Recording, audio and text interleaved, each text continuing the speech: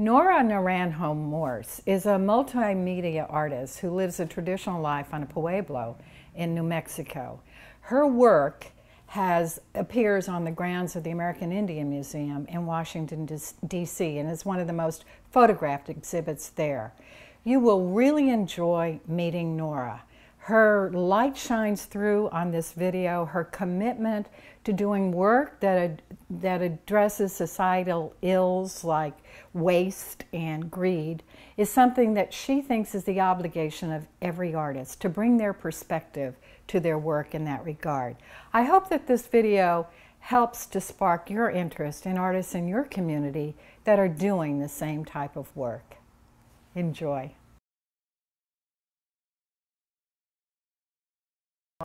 My name is Nora Naranjo-Morse, and I come from New Mexico. I'm a mixed media artist, and more specifically, I am a Tewa Pueblo Indian from northern New Mexico, from the Santa Clara Pueblo tribe. I was always around art or some form of making, whether it was building a fireplace with adobe from my father, or watching my mother make pottery. In the village that I come from, most of the people make a living out of making pottery. Historically, it was made for utilitarian or ceremonial purposes, and now people have started using it for commercial, selling it for commercial reasons. So before that, there was this period of time during the 50s and 60s where no one was really interested in Indian art per se. There wasn't any height. The interest in it seems to fluctuate quite a bit. But at that period, when I was growing up, my mother was making it to cook her beans in. And so it was more utilitarian. The look on her face when she made pottery was something that I wanted. And so that impression stuck with me. We have 6 sisters. I have 6 sisters and 3 brothers in my family. And all of us create in some form or the other. So I think that combination of this need to create and this connection that came from our culture to look around and see what is our resources was really married and was instilled in us at a very, very early age. So I think I learned that from both my parents. And when I went to school, I was a terrible student. And so I was like the other Indian kids who didn't understand what was going on in the classroom, how the classroom was set up, and how we were being geared to think and learn and participate in this larger society, because our community was so small. And what would happen is that we would get bused from this tiny little indigenous community into this town, where the whole world was just very different. So most of the kids from the Pueblo didn't do very well academically, and it was very discouraging for a lot of them. And what happened to me at that moment was that I started drawing or making things, because that was safe. That was something in my foundation that I understood to be secure, and that's something that I was good at. Even though I couldn't do math, I could create something. And I think that was my anchor for the longest time, all throughout my secondary education. So I think from there, I just realized that that's what I was compelled to do. And I go back to the look on my mother's face after a long day of feeding people and taking care of all of these kids. She would sit by the fire in the corner of the house, and she would just work the clay. And it was very peaceful and quiet, and I think that was what I kept going back to. In my community, everybody did vessels, and everybody was so good at it, including the sister that reintroduced me to clay. They are masters. The walls are thin, and when you ping them, they just make the most beautiful sound. And they're so well made that when I was trying, it was very discouraging because I never thought that I could do anything like that. So for some reason, I started making these awkward little forms. And that's where I started becoming more interested in the form, the human form, as opposed to the vessel. And I think in some ways it was a way for me to individuate and become the person that I was looking to become. And I think there have been different stages in my trajectory of emotional and artistic growth that have clued me into different directions that I should go. And they're very simple, and they happen on an ordinary day. So, for example, I had just got through doing this huge project in Washington, D.C. at the Smithsonian Mall, at the National Indian Museum. And the project at that point was done. I had made 5 ephemeral pieces that are in the process of melting down. And it was very intense work. It took several years. And a lot of logistics, and I was drained. And so I came home, and I was wanting to find out what that next point in the trajectory was. And so I sat in my studio, and I thought, oh, I'm going to clean it out. And so I started gathering things that I didn't think I'd be using anymore, and I took it to our transfer station, our dump in Santa Clara. It's on the reservation, and interestingly enough, it's over the hill there's a dump, and then over the hill is where our sacred clay pit is. And when I realized the distance and the closeness and the symbol of all of this, the visual juxtaposition itself was pretty inspiring on some level to me. I was horrified, but I was also very inspired because I thought, this is amazing. As a contemporary Native person, how do I deal with this? And the trash mounds at the transfer station are huge, and sometimes they burn them, and the waste, plastic, whatever is thrown away is just burned, and it goes up into the air, of course. So I started realizing that we as human beings no longer take the time to understand what we're creating, how we're using it, and where we're discarding it. And we're doing it with such reckless abandon. And so that became one of those moments on I think it was a Monday morning at 10 o'clock. It was just an ordinary day. And it hit me like a bolt of lightning, so that I wanted to understand what was happening in our little community. And it was impressive to me because traditionally, Pueblo people had this whole way of looking at what they discarded.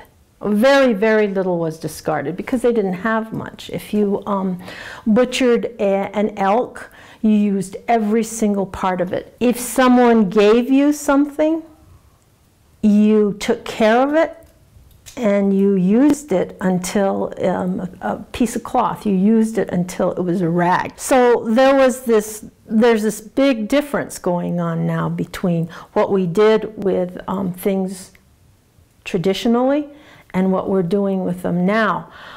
even pottery, when they were no longer usable for utilitarian purposes, they were put in a corner and they were allowed to melt back into the ground. And actually that was probably the basic idea for the large ephemeral pieces in Washington, D.C., is that you always took care of this earth somehow, some way. You used it, but you also were very respectful of it. And so when it was, like in the case of the pottery, if you no longer used it, then you put it aside and it just melted back. And again, it was then, I guess, reconstituted at some later point.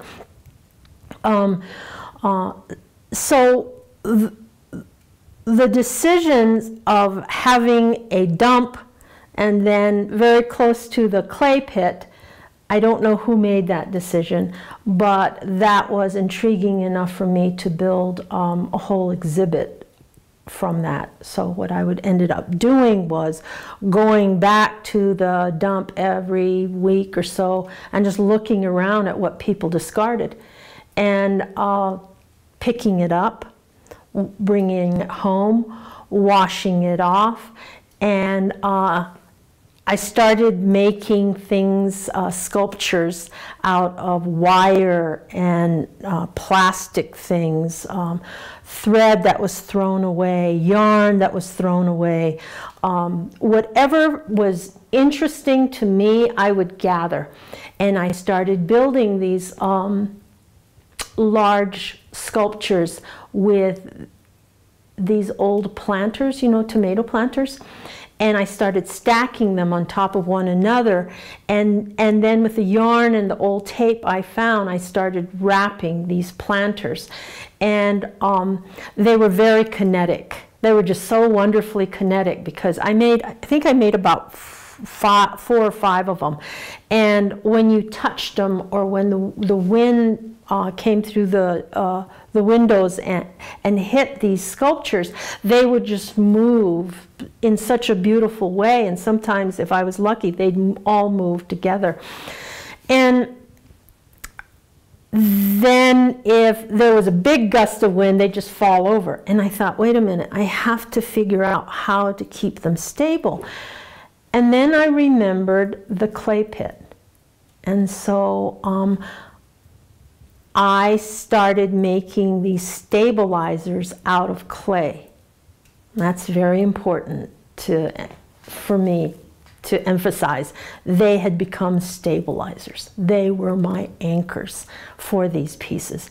So I put them on the bottom of each of these pieces, and then it was like magic, because I realized, oh, I'm gathering these resources like we did traditionally, and used everything we possibly could to make things, to build things, to create things. And it was one of those defining moments for me that was like a signpost. This is what you should be doing. So I continue to do that at this point. We are going to be there from August to the end of September, and our particular exhibition is called Monuments, as opposed to all the monuments in DC. And what we've been asked, and in this case, the Monuments has 5 artists. And I should say that the reason why it's called 5 by 5 is because there are 5 curators who select 5 artists or artist teams. So in this case, I'm one of the artists. My daughter and I are in a team together. And she's the other artist, our niece Rose Simpson, was unable to do it. And so what we'll be doing in this open lot in a community that has both lower middle class working people and sort of the hip young people in the community that have jobs in the government. The whole area has become sort of gentrified, which is really interesting to me because I've never seen this before, where close to the road there are all these nice high-rises and stores and Starbucks, and in the back there are the housing projects. In the center of all of this, there are 2 open lots, and that's where monuments, our exhibit, will be held. Our particular project is called Work. And every day, my daughter and I and other volunteers will come to this open lot dressed in different attire. One day we'll be doctors, the next day we'll be businessmen. We'll just assume the working class. We'll represent a cross-section of the working class. And we'll dig the earth, make mounds, create channels. Again, the whole idea is the process. And we'll be there during peak traffic time, and so that people get a good look at us. And as I'm recalling the site now, there are large office buildings where people can look down and see what we're doing. And I think there'll be a lot of interest. And as I was telling you, I'm especially happy that this is happening in Washington, D.C. Maybe I am particularly sensitive to the disregard to minority, the disregard to working poor. And I think this is going to make a perfect statement about bringing issue to that, and in a very understated, very curious way that I think people will find interesting, and they'll hopefully ask questions. We went to a site visit not long ago, and this was in DC, and the interest level was pretty high by other artists and other community members. So I think this is the kind of thing that appeals to people, because we're at a place right now where we're all trying to decide, okay, how does one person make a difference? How do I make a difference sitting in this little studio, wrapping trash upon trash and trying to say something about how frustrated I feel that my own people are throwing tons and tons and tons of trash away without real consideration about what this means in the future. Same way with the human beings. How do we justify that we are disregarding the needs of people like us everywhere? This is not just a native issue. It's a human issue. And so I think being at this place will really, surrounded by so many people, will really give us the time to really express this opinion. We'll really be able to feel like we're making some kind of difference, if nothing else than just to make the simple statement of how are we treating each other? How are our basic needs being taken care of? Why do we work so hard and not be able to get anywhere? Why is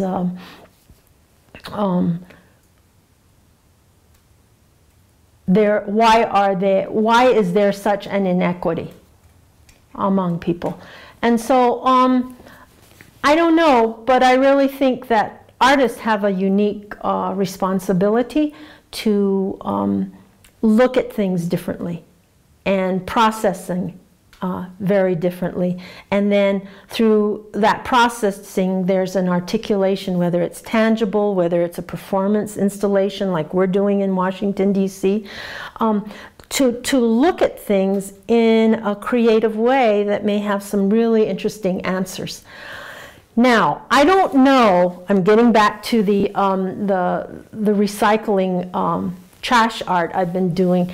I don't know if this art that I've been doing and have been so passionate about really makes a dent in people's consciousness, because I did invite people from my tribe to the exhibition, and one person showed up.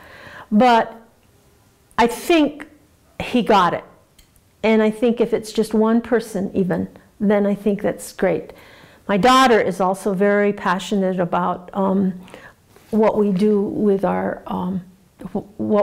discards, and I think she's actually doing carrying it on in a different direction.